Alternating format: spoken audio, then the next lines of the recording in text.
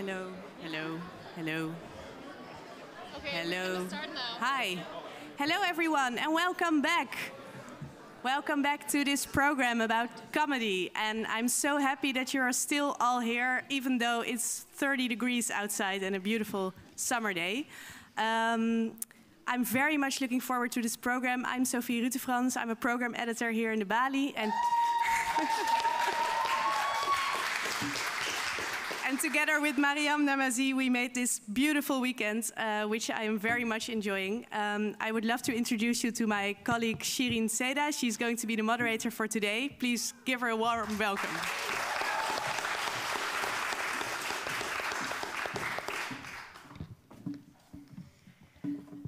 Welcome to the Bali and this conversation about criticism, human art. My name is Shirin Seda. I'm a program editor here at the Bali and your moderator for this program. We have an utmost interesting program ahead, but first a few announcements. There will be room for questions from the audience at the end of the program.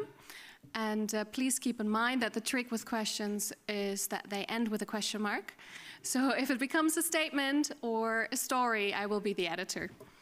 And please speak into the mic. We have three very great speakers today, and I'm very honored that they can be here with us today. Let me say a few words about our speakers. Ali Rizvi is a Pakistani-born Canadian ex-Muslim writer and podcaster who explores the challenges of Muslims who leave their faith. Rizvi is the author of The Atheist Muslim, A Journey from Religion to Reason, published in 2016. It is a combination of personal biography and analysis of arguments in favor of rejecting Islam. Armin Nabavi is a former Muslim and the founder of the Atheist Republic, a non-profit organization with over 1 million fans and followers worldwide. Armin started as a dedicated Muslim and even attempted suicide when he was 12 because this would get him into heaven. But after searching for God for many years, Armin's journey led him to leave Islam and to become an atheist. Armin is the author of the best-selling book, Why There Is No God, Simple Responses to 20 Common Arguments for the Existence of God.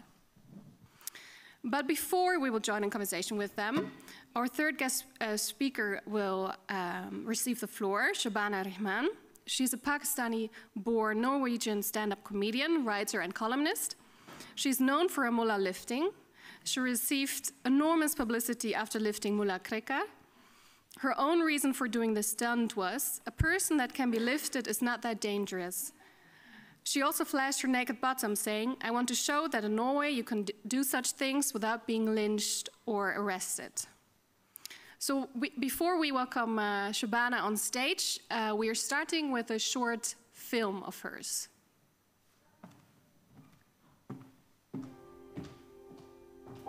Mullah Krekar vil anmelde Shabana Rehman etter at hun løftet han opp under en debatt I går. Skal jeg teste if you are dangerous for Norwegians or not?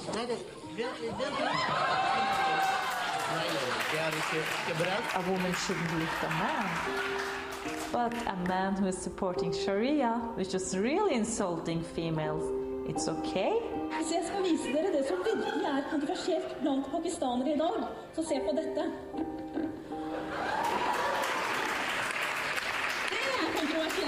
Julehullene forteller om det som skjedde på Grünerløkka I Oslo I natt. Utestedet eies av Shabana Rehman. Hun storesøsteren til komikeren Shabana Rehman. Det avfyrt mellom 10 og 20 skudd ifølge etterforskerne. Skytingen mot restauranten kan ha sammenheng med lillesøsterens opptreden. Stand-up-komikeren og skribenten Shabana Rehman fikk prisen for modig, kraftfull og nyskapende bruk av det frie ord for å bygge bro mellom kulturer.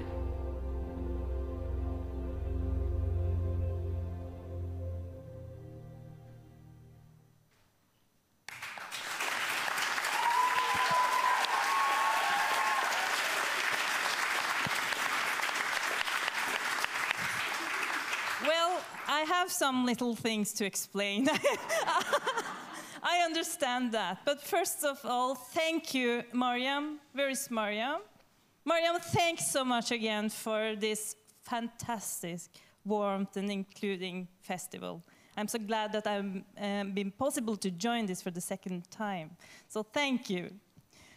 So I started to do stand-up comedy for like 20 years ago in Oslo.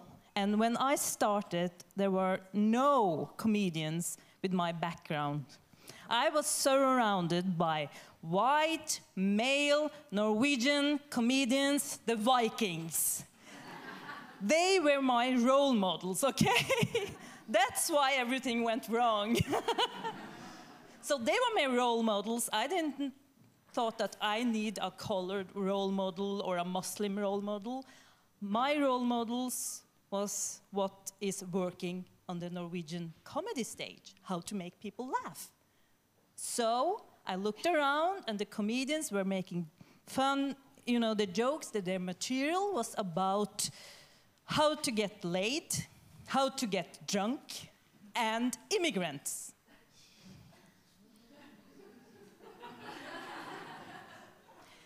So I did the same. So while people were laughing at the male comedians' jokes, I was receiving some different reactions. And that will be my message throughout my career. It's not my action, it's your reaction. What is the problem? Let's debate that. Because the first thing I met was the Norwegian press keep asking me, oh, you are so outspoken. You're so controversial.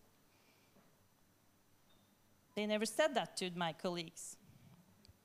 Later, I learned why. But that was later. I didn't start it as an activist.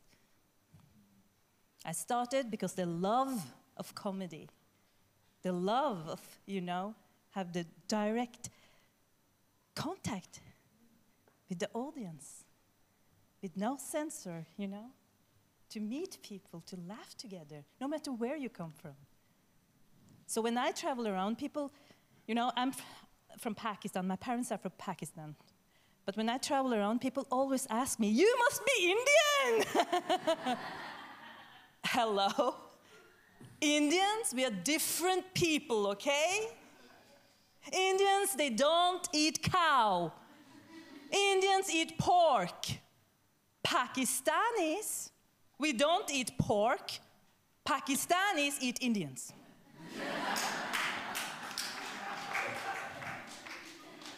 Well, I don't eat pork, not because I'm Muslim. I don't eat pork because I'm vegetarian. My heart also, yeah, thank you. My heart also belongs to animal rights, not only human rights. So,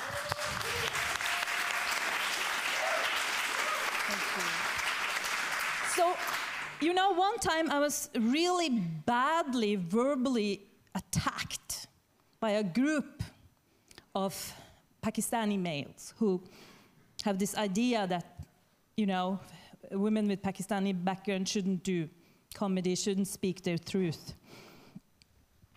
like I did.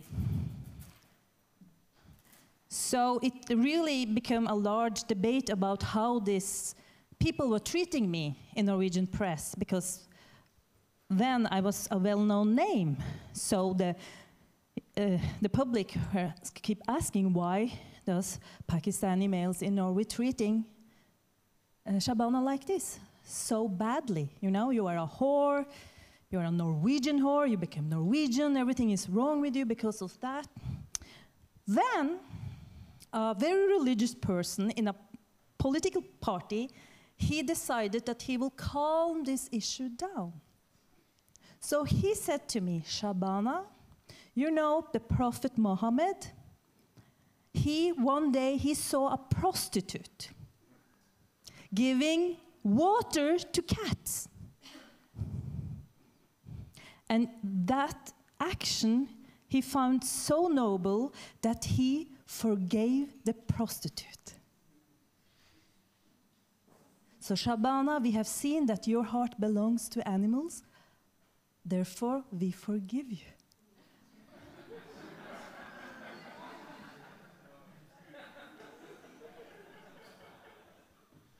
So now I'm feeding cats all the time and making blasphemy jokes all the time. And I'm forgiven.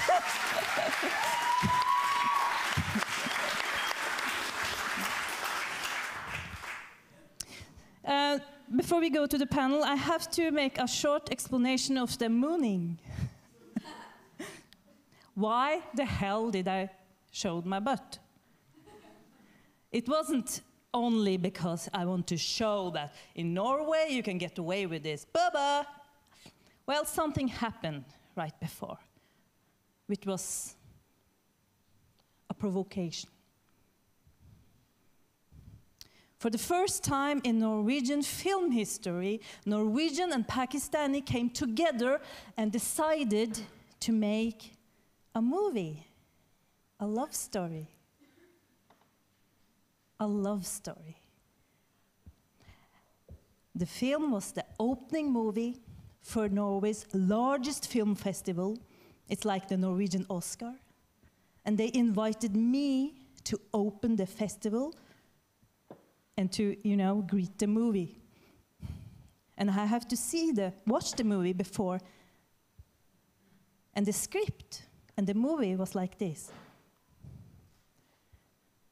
To get the Norwegian boy fall in love with a Pakistani girl, to get the love of his life, he had to convert to her religion.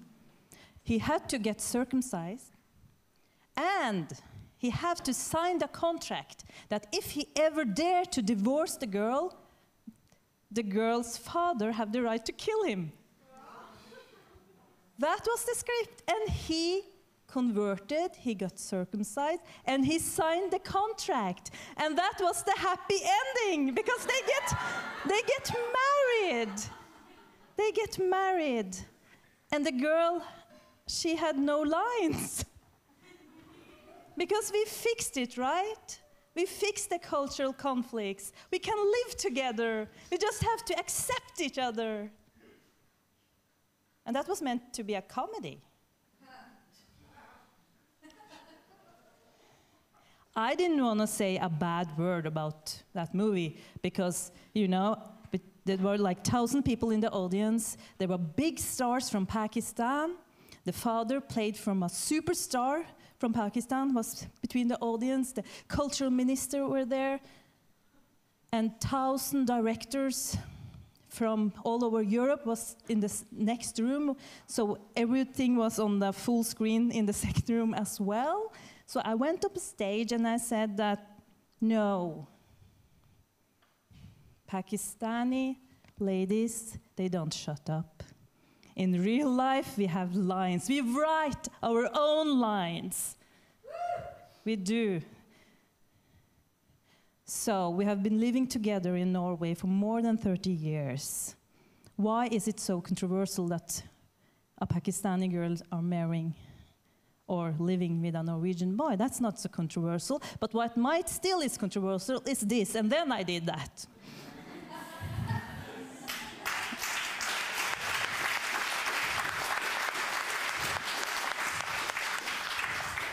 I didn't thought that would be dangerous because, really Scandinavian movies, they moon all the time. It's so common, so I didn't thought that my brown, political, feminist ass will actually lead to bullet holes. That was scary. And then I learned why it's important to speak your truth, to keep your comedy, to find new ways. These challenges are challenging us. I want to show you another stunt I did. There was a literature festival. It was about dangerous books. And no one was speaking about what some here will call the world's most dangerous books, Quran. No one was speaking about that, except the extreme right wings. So they start yelling, we should burn the Quran, burn the Quran. How would a satire, a comedian, deal with this? The stunt I'm showing you now, it's how I dealt with this, to say what you want to say without getting your head cut off.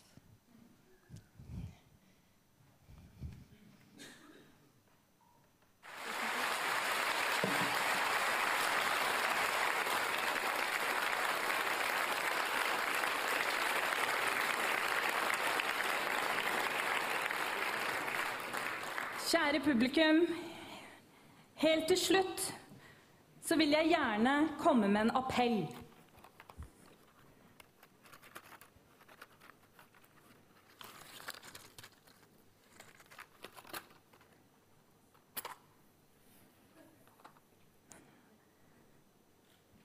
Det burde være flere bokbål i dette landet.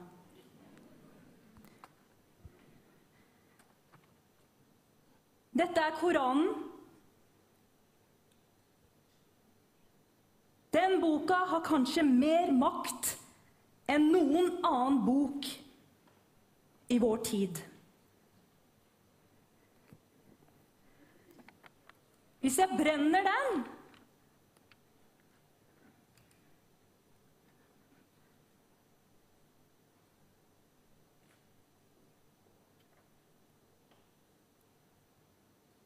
da vil den kanskje få enda mer makt.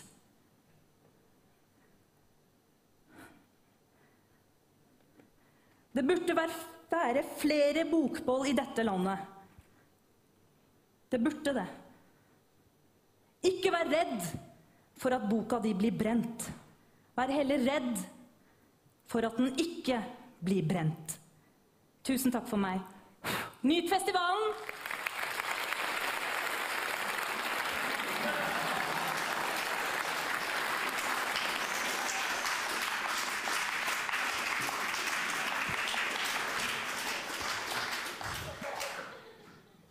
This was, I tried to not give the right wings what they wanted, but still, I wanted to touch the subject.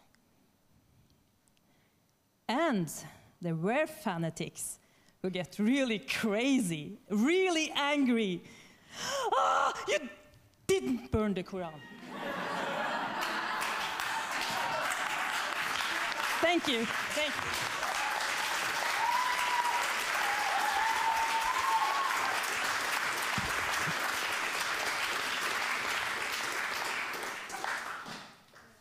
And another warm applause for our 3 speakers now, who will join the panel discussion.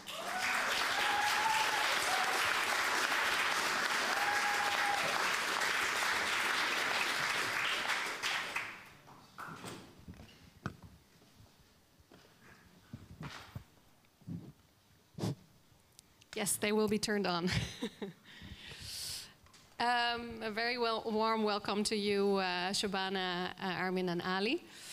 And again, a welcome to this conversation about mocking religion, the role and function of comedy and ridicule, and the accusations of Islamophobia. So the first question would be, why did you lift the mullah, and what were the reactions like? Because I think you did not elaborate on that. The Mullah-Lifting. Okay, I could have tattooed that on my forehead, actually, because it has been many years ago I actually lifted him, but I still, question that question, but I think it will go over if more people start actually lifting mullahs. Then they will give me a break. So what happened, Sharon, is that I was actually on my way to a nightclub. And mark my words, I was on my way to a nightclub where people do stand-up comedy and, hook up and stuff like this. So then I saw this poster outside that nightclub that Mullah Krekar is going to be there and present his new book. And this man was living as a refugee in Norway and was accused of, organizing terrorism. And I wonder, wow, a mullah in a nightclub? He has thrown his weapons, he's writing books, that's good. We should go and, applaud. And when I came into that room, it was packed. There was this feeling of fear in the room. The mullah was really charismatic. He was on the stage smiling and introducing his book and saying that I'm not a dangerous man. Norwegians should trust me, but this is Sharia, this is what I believe in, but I'm not a threat. And people were like sitting, drinking their beers and looking really mad at him, and the atmosphere were really, ugh. And that was when I lifted my hand and said, I can help you. If I start to believe that you're not a dangerous man, let me help you, because these people don't believe you. And he let me on stage, and it was like this, and he come to me. It wasn't like that I attacked the stage and I want to lift that mullah. It wasn't like that at all. He came to me, and I have to show. Can I show the lifting technique? Okay.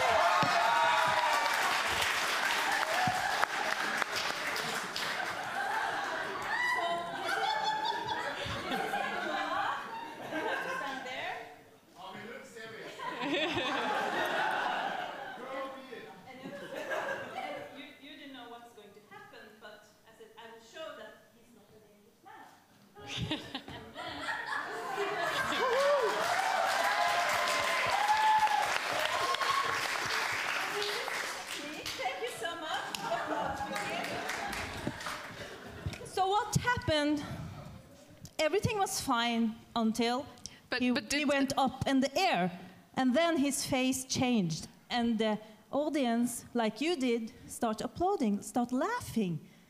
The whole energy in the room totally changed, and then he get afraid. Really, and angry, and I felt that the whole, energy just. I do my yoga, I do my meditation, I can feel that the whole aura of him was changed. So I put him gently down again. And then he yelled that, a woman should not lift a man! And then he went to the police station and accused me for sexual harassment. Was he taken seriously? Fun fact, that the person who actually received the police report from him, she was Norway's first Norwegian Arabic policewoman. And she dismissed the case. But the idea came spontaneously to you? You sat there and you thought, you know what I'm going to do? No. But it wasn't planned to lift a mullah. The thing is, I have always been I'm a lift-up comedian, more than a stand-up comedian. I lift people. Yeah. And I don't discriminate when I lift people. Yeah. So the thing is that I see. That stunt went world around, but I have lifted like 250 men, yes. Sure. You mentioned that he didn't know he was going to be lifted before you lifted him. Yes. Just out of curiosity, what would you feel if there was a woman standing there and a man came on stage and without asking just lifted up a woman? Well, I wouldn't have liked it. And I keep telling people, because I couldn't go in public after the Mullah-Lifting because everyone wanted to lift me. I have to stop going out. But the thing is that, like I said, you can't just, what is your intention? I really didn't mean to harm him, and he was playing himself on that stage, and he was, with me all the time until the energy in the room changed, and, the thing he actually said he wanted, that people weren't, he lost his authority, right? So I'm not defending that all the time. Maybe, he has been in a very much troubled situation in Norway as well. But the reaction here was interesting, because the left wings told me that you shouldn't have lifted the mullah, you should have respected the Muslim minority's culture. You have been too Norwegian. And the right wing said that after lifting the mullah, you should have thrown him out of the country. And, this different reaction keeps starting the debate. And I'm open to discuss if I shouldn't have done it, but it happened there and then. And I don't recommend people to lift people without asking. Just ask. Ali, what do you think about these reactions she just talked about?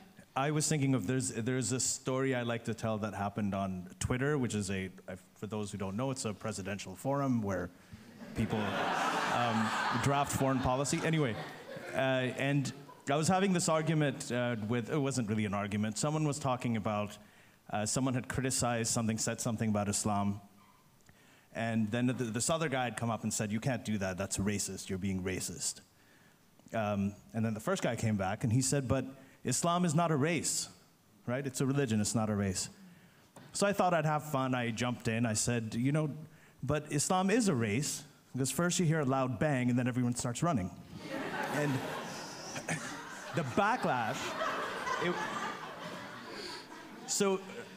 it became a huge, like, oh, you're making fun of suicide bombing victims, you're doing this, you're doing, and I was like, why can't, you can make these jokes about Christianity, like Jewish stand-up comedians, I mean, I don't even need to say anything else. But you can do this about everything else, why can't you joke about it? And I think what you did by lifting the mullah perfectly illustrates it. That the reason comedy and satire and mockery is so important is because it targets the people who want to be taken really seriously, okay? And I'll give you some examples. Kim Jong-un, leader of North Korea, when people are writing op-eds about him, serious things in the New York Times, he feels legitimized, like, yes, I'm a player on the world stage. But when Seth Rogen made a movie called The Interview that just completely mocked him and showed him getting killed in a very funny way, he lost his shit. Like, the guy, he got hackers to shut down, like the movie theaters pulled out, he called it terrorism, it became a huge deal. That got to him way more than all of the other criticism. Jihadist, you can write all the op-eds and all of the, you can do all the commentary, serious commentary about terrorism and Islamic terrorism you want. But when you draw a cartoon, that drives him insane. Donald Trump, you know, he's like, he feels legitimized when people criticize him and people taking him seriously and they're writing serious articles about him. But if you make fun of the size of his hands, he feels compelled to go on national TV in a debate and talk about how big his penis is. He did this. For those who don't know this, he actually did this. So it's powerful because these people want to be taken seriously more than anything else, and to deprive them of that and show that, no, it's important sometimes to tell people who have ridiculous ideas that we can ridicule them. But for that to work, we have to draw a line, and the line is not getting physical, even in the mildest way possible.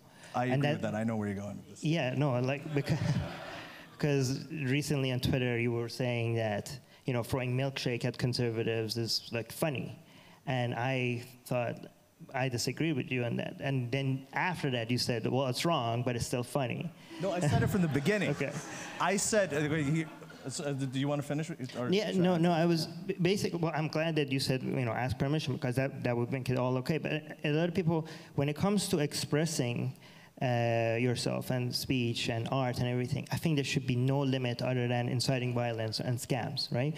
And for us to emphasize that that limit should not exist is for us to stay on the side of expression and never cross that line. Never cross the line where we get physical and invade other people's personal space. So for you, the line is a physical line. So if it gets physical, there's the line for you. Well, no, I mean physical without permission, right? I mean art is physical, so that's a form of expression. Mullah-Lifting?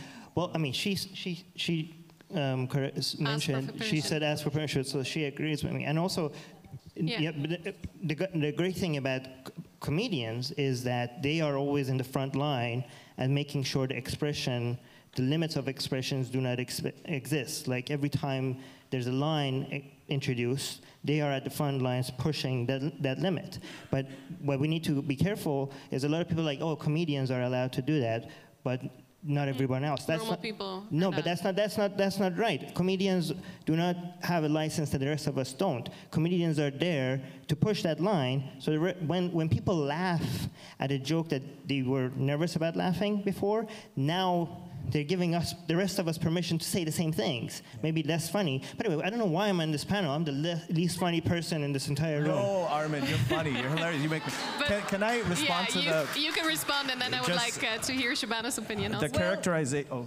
No, I just have a note. Please go ahead. You know, yes, I said that you shouldn't, you should ask first. But it's like common people should ask, there is a person's place. But this mullah, he didn't ask anyone when he started shooting people, when he hanged people because they are homophobic, or stoned people to death because he was accused of a really serious thing. And he was on a stage and he was playing with the audience. So this was like a staged thing. And even then, you should...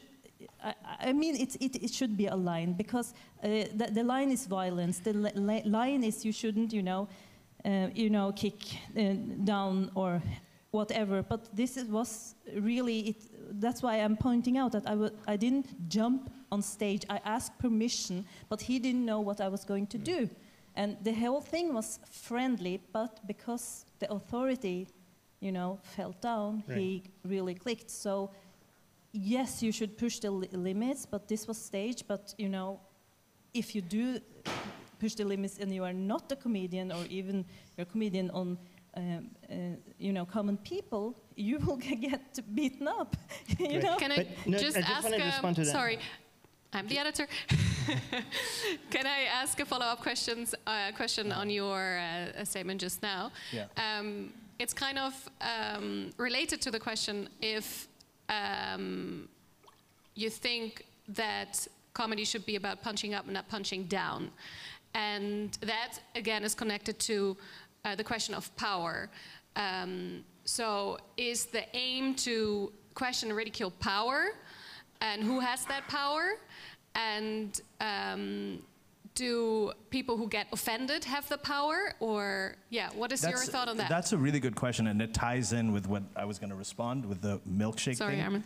So, no, it's, and we're talking seriously about milkshake, so I'm just going to go ahead and indulge. But my whole thing was that, Armin was talking about when people were throwing milkshakes on people. So this is an example of people with generally less power throwing milkshakes on people with more power to humiliate them. Now, and I said this in the beginning, I think it's wrong. I think there should be legal consequences. I think that if you do that, then you should pay a price.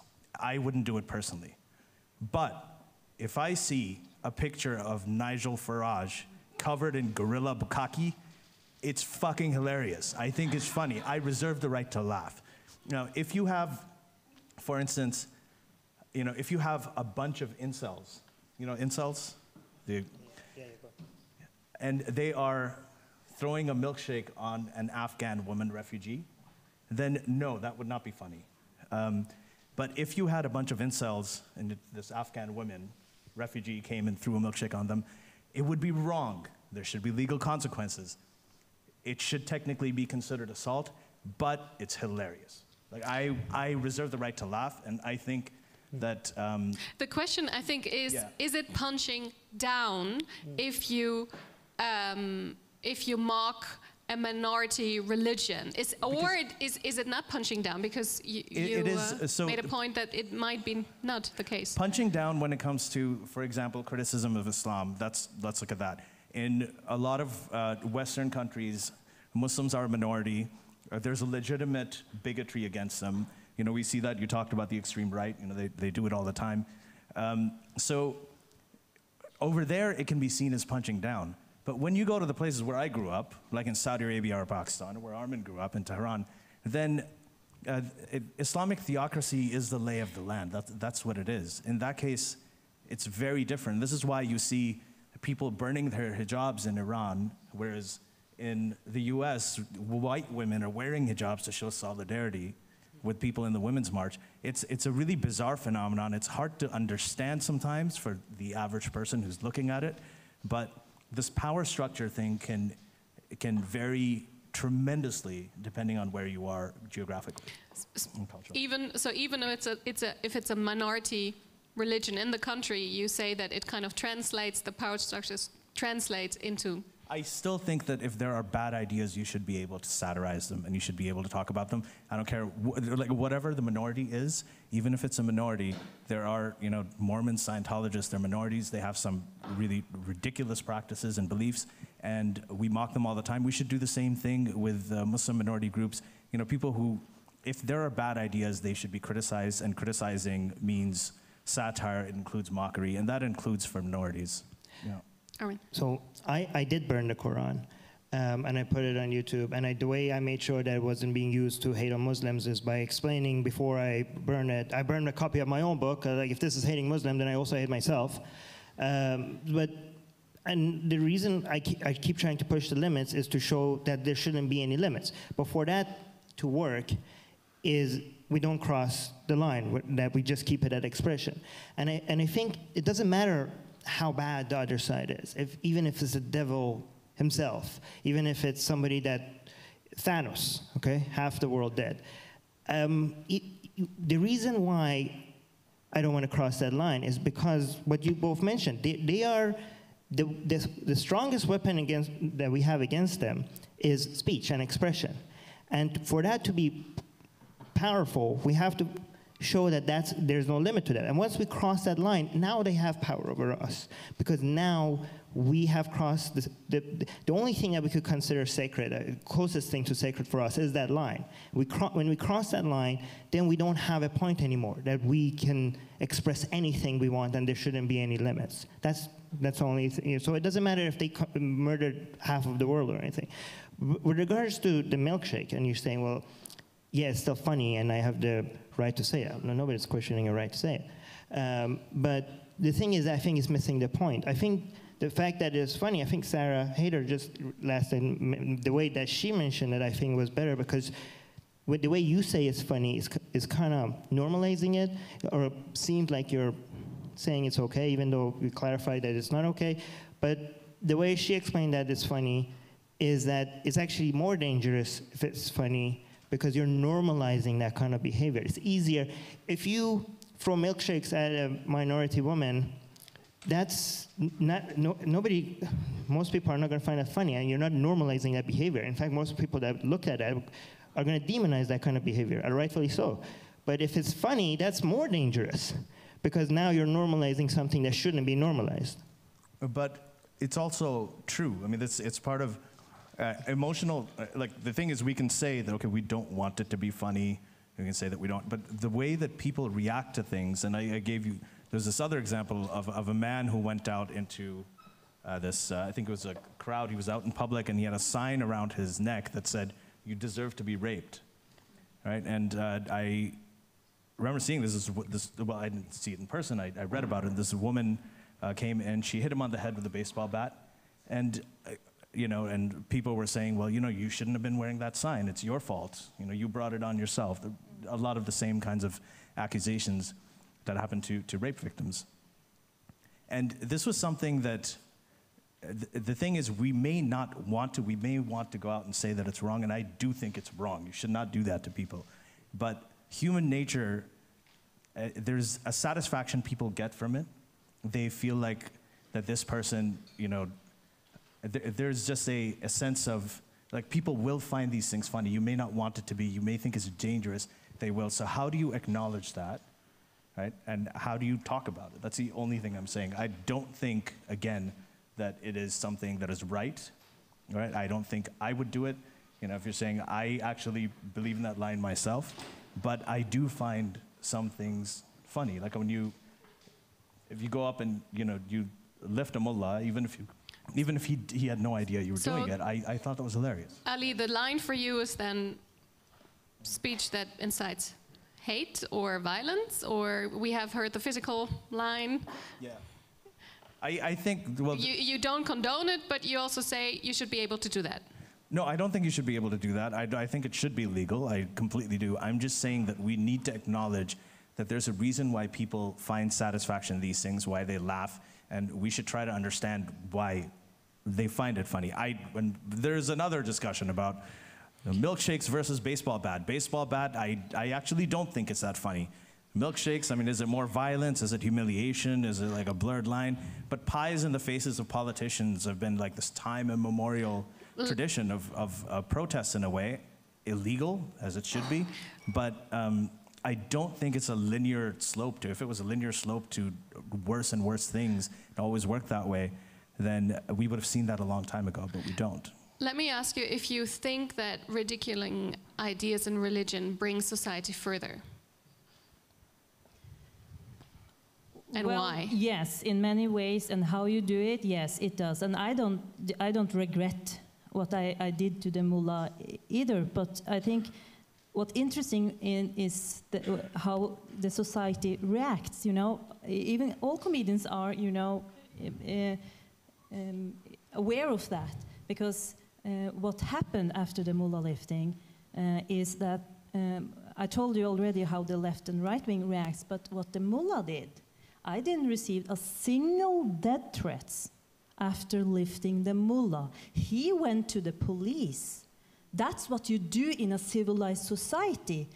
I crossed the line, he went to the police, I never received a single death threat. So but he was also a refugee in Norway, so if he had done that, I think you couldn't have upheld his status as a refugee. He's also accused of organizing terror organization. That's right. So the whole thing is very, very special. But let me just give you another example. When, you know, Gaddafi fall, the Gaddafi regime fall, the Norwegian press and a lot of other journalists went into Gaddafi's house or his castle or whatever it was. They went into the, you know, their private photographies, the family photographies. And what Norwegian press did, it's that they posted a picture of Gaddafi's, the wife of Gaddafi's son, naked on the bed, and they said that with the lines written that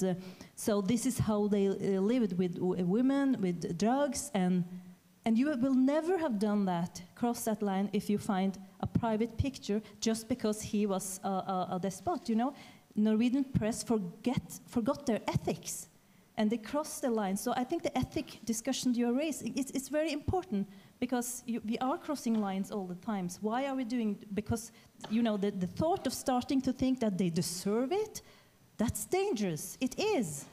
So I think it's very important that comedians also discuss that. We shouldn't have, you know, it's our work to push the limits. And we don't have to regret it, but the discussion we should also take part in. Yeah. So in response to your question, when we insult Islam or Christianity, Buddhism, Hinduism, Judaism, we're not trying to make friends. We're trying to break barriers, right? We're trying to break walls.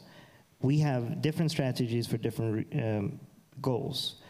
When it comes to reaching out to Muslims or religious people, we have a different tactic.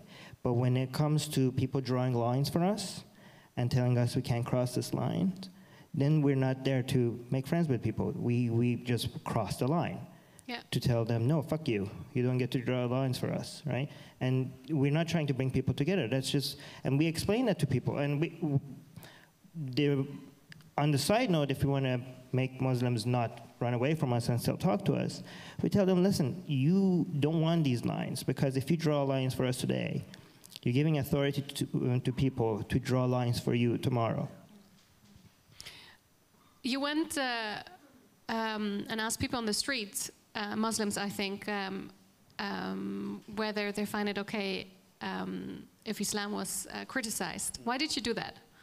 Well, because to show that many Muslims, if you talk to them, give them the reasons why it's okay, you can change their opinions. And if you, in that video, I managed to convince a couple of Muslims that started with saying, no, it's not okay. Within 5 minutes of talking, you know, like, okay, what about Christianity? Can you criticize Christianity? And they were like, no, you shouldn't also criticize Christianity. I'm like, well, Islam criticizes Christianity. And I'm like, okay, maybe you can. I'm like, okay, so Christianity, yes, but not Islam. I'm like, sure, maybe you can criticize Islam. So just a few minutes of talking to Muslims, like, a lot of people think you can't change people's people's opinions. And I showed like, look, 5 minutes of talking, 2 minutes of talking. And even some of them started with like, yeah, it's okay to criticize Islam, right? Yeah. So some of them were not okay with it, but sure it's possible, but you can change people's opinions. And what would the role of comedy then be in criticizing Islam? Oh, is that? For all of you, for you, Ali. Yeah. Well, I agree with everything that you said and everything that you're saying too. I think it's very, very important to do it. One of the important things about comedy, and I saw this with Shabana certainly, is that you're a fantastic storyteller. So to me, it's not just about being funny. It's about telling stories. Stories are things. That's what human beings relate to. They're very powerful. Where you don't, even if you're not telling the truth, if you're packaging lies in stories, they can be compelling to people, like in religion. It's all stories, storytelling. The reason it's compelling is because it touches people emotionally. You combine that with art, and it's essentially a lethal combination. So if we look at the Bible or Christianity, you've got art, you've got sculpture, you have all of, you go to the Sistine Chapel, you go to the Vatican, you see it all in display. You've got hymns and gospel choirs. And that really touches people emotionally. In Islam, we have poetry of the Quran. They say music is haram, but the adhan is music. The prayer call is music. There's calligraphy, there's architecture, and these are things that speak to people emotionally. And so how do you fill that gap as an atheist? Because I think it creates a gap, no? I think that we need. I think we need to. There is a gap, and this is one of the things that I did want to bring up today. And this is why I think what Shabana's doing, what Vidu does, I think this is more important, and this is really the next stage and where we need to go. Because when we have conversations like this, which is amazing, right? I love that we're having these conversations. People do process it cerebrally, right? It's all above the neck. But when you have music, when you have satire, when you have comedy, when you have storytelling, when you have TV shows and movies, and I always give this example of the LGBT movement. I grew up in the 80s when AIDS was emerging as a social phenomenon and homophobia was rampant among liberals, conservatives, everybody. We were all homophobic in school. I had to unlearn that. And all of the articles and the sort of intellectual debates that I read about were not even a tenth as powerful as watching the movie Philadelphia. Or seeing, Ellen DeGeneres come out. And I think those are the things, like fiction, art, entertainment, storytelling, those are things that are incredibly important. And I would like to see more ex-Muslims actually get into these things. But you technically don't need to fill in that gap, because I can enjoy Islamic and Christian and Jewish and Hindu art without believing in it, right? So people let me like, oh, how could you enjoy it? You're an atheist. Like, watch me. I don't need your permission. I can enjoy it, right? In fact, sure. I tell people that Islam is actually a lot of fun if you don't believe in it. So,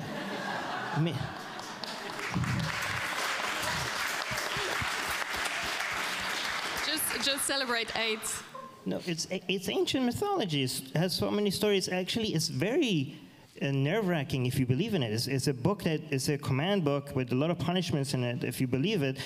But if you don't, it's just like Harry Potter. You read it, it's ancient mythology, and you enjoy it. Imagine if people actually believed in Harry Potter if it was real, then that would be a problem. Like kids missing because they were going to try to fight Hogwarts. Right? That would be... And he was saying he isn't funny. Yeah, I was just to say... It's not on purpose. But it's not... Even that was funny. It's a lot of fun. Like, Islam is a lot of fun. There's a lot of puzzles in how it came to be, and people haven't even touched it. I'm excited about more scholarly work on Islam coming up. And can I add one small... Shabana, yeah. Well, the thing is also that, I believe it's our duty as free thinkers, comedians, writers, to challenge everything but suppress that freedom of thought. But, that's why I didn't start it as a, activist. I didn't have any problem with religion when I started as a stand-up comedian, but religion had a problem with me. So I was, pushed to fight back for my own survival. And this is what I think a lot of people here as well experience, that you are you know, so much challenged just to be yourself that you are provoking people, you know, who are pointing at you, you're haram, you are haram. So, you know, the whole idea that I have the right, you know, to threat you or push your way of living because I believe in something, the whole idea is wrong. The whole idea is you know, stopping humanity. So we have to challenge it. People who see that, it's our duty to do that. What is the alternative? Yeah, that's actually my question. What is the consequence of the absence of comedy and ridicule? What would that be? Well, the thing is, for some, I mean, this is why I think there shouldn't be any difference between people that are not comedians challenging ideas and comedians challenging ideas. But for some reason, people take comedy like. I'm not talking about comedians. I'm talking about comedy in general. No, I'm just saying comedy like in general. Comedy in general is more tolerated by people, even when it crosses some lines that people just drew for some reason, right? So the reason why we need comedy is because we need it at the front for the rest of us to follow, because it's an easier way for society to accept speech that wasn't acceptable before. And it provides a sort of release also. Like the permission to laugh and to think about it. It speaks again to emotions. People are we're rational beings. We're also emotional beings. Some of us are more one than the other. Everybody has a different balance. Different things work on different people.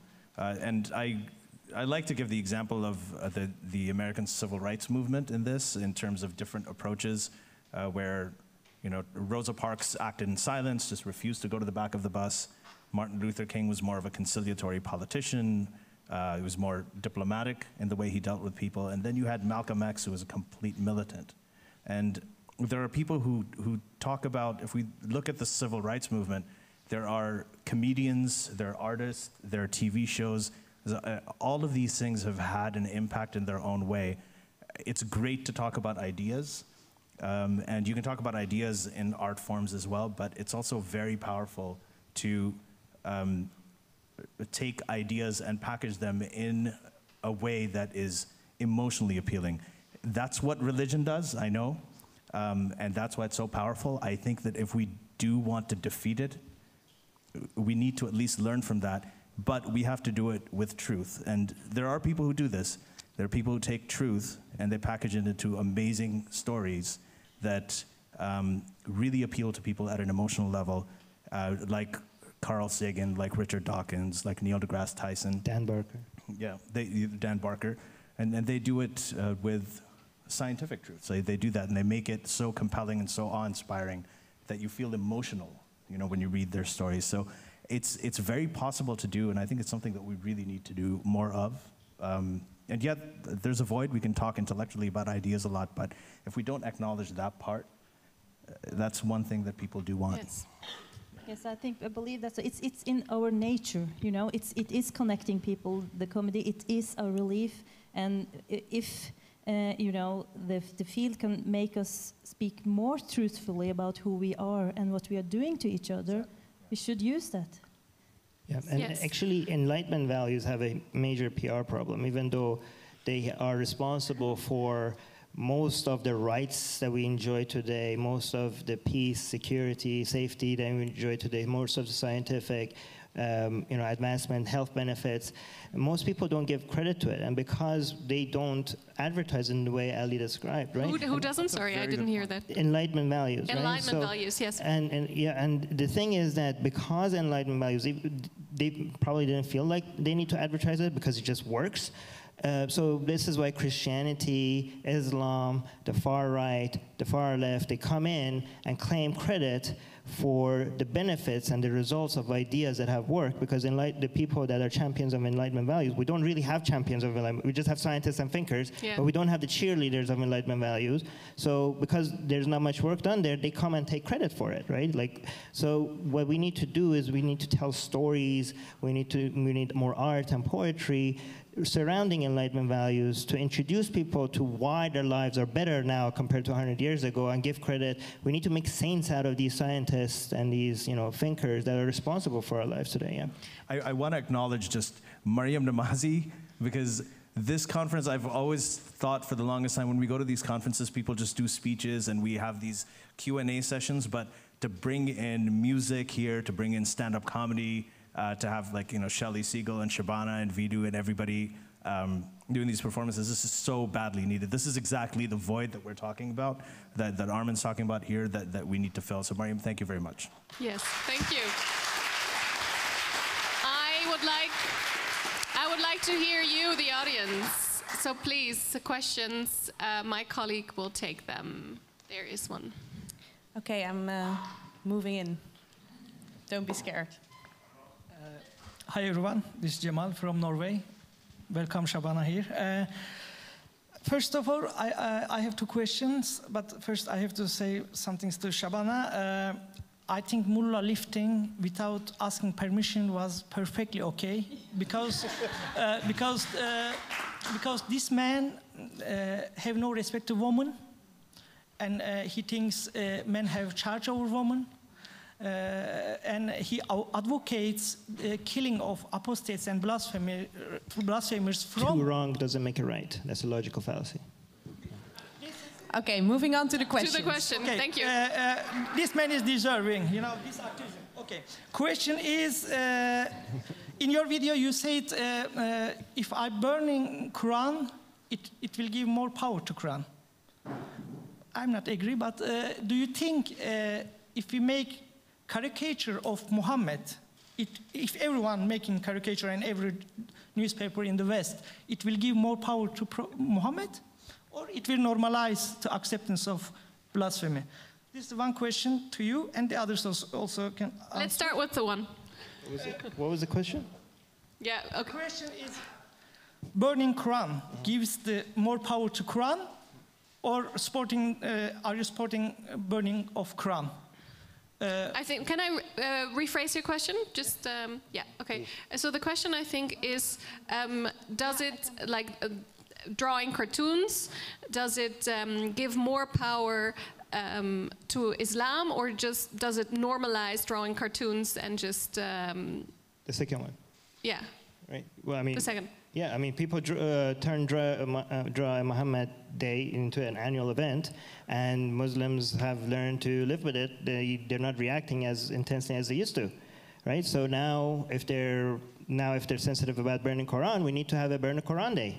Yeah, I think it's again about the borders of the question is actually about the border of. But by the way, the number one. Where do we draw the line? The number one pushback I get for burning Quran was CO2 emissions. So when I burned my Quran, I actually showed before that I donated to offset my carbon emissions by 1 ton, so I all covered that. I basically, in my video, I address every single pushback against burning Quran, I address that. And the number one pushback is why are you introducing more CO2 to the, so. Yeah. This is what the jihadists were saying? Can I also, atheists.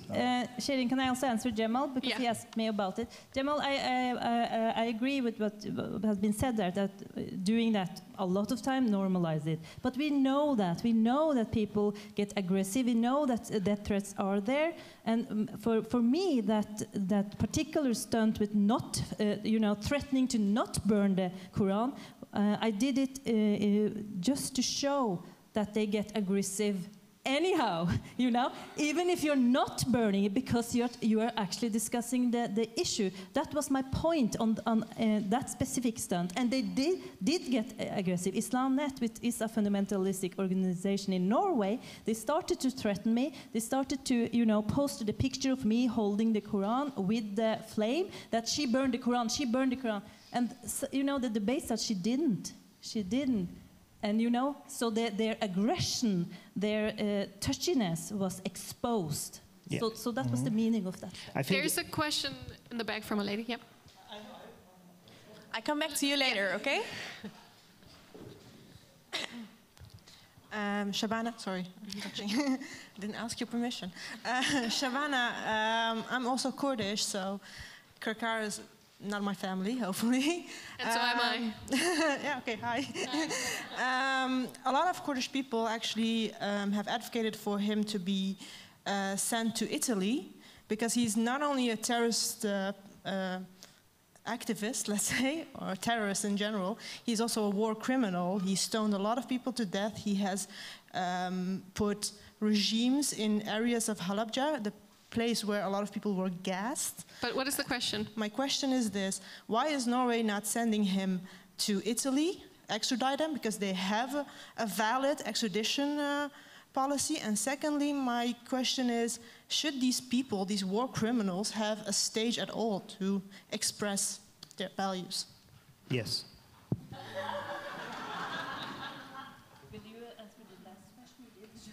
I did. Yeah. Well, the first question, why is Norwegian government not just sending him? They have this problem for several years, and I think it's about the Norwegian recognition of human rights, because they know that he will be sent to death sentence, but earlier, not maybe in Italy, but earlier. So you know they were then protecting him. I didn't get police protection when my sister's restaurant got bullet holes, you know, but shooted at. But Mullah Krekar got police protection when his house in Oslo was shooted at. So there's a lot of things which is, you know, have been discussed. Why is he been so much protected? But not everything is public, so we don't know. But it is heavily debated in Norway. Yes, and we don't know all the facts right now, so I would like to go to the next question. Thank you. Hello, I'm Omar Makram from Egypt/Sweden. Great to meet you guys in person. Nice to see you again, Shabana. Likewise. My question is, it's more that I want to know your thoughts about this. Like, it has been very difficult, and still is, to criticize Islam, but I think we had made some headway, but I've been sensing a U-turn that's coming again, especially with the rise of like right-wing terror attacks and white supremacy. And I would say I come right now in the country that's in the West most difficult to criticize Islam, Sweden. That's a very long question. Yes, but what are your thoughts on that? Would the accusations of inciting violence against Muslims make it more difficult now to criticize Islam? Okay, should I take this one? Okay, I'll take it. Yeah, sure. I was going to say, I think one of the, when you talked about not burning the Quran, she did was, one of the things that Shabana said was that she also did not want to give the far right what they wanted. She wanted to go against it. The thing is, Islam is a far right ideology, okay? Now we have sort of far right Western elements, and the idea that if we have left one thing and somehow we need to appease the other is a problem. And it's a hard trap to avoid for a lot of people, because a lot of ex-Muslims and atheists, they're not given platforms, and the far right is offering them because it helps them a lot. It's an opportunistic thing. So I think a lot of people are conscious about it. So there is, especially in this day and age, and I think that that's justified. It's a tough thing. I mean, we have to decide. At least, okay, I'll speak for myself, and I had to decide. I lean left liberal. I want to reach my fellow liberals where I think their blind spots are, where their hypocrisies are, and I want to make a change, not just make a point. I don't just want Twitter likes. I want to get them to think differently. So I do think about messaging.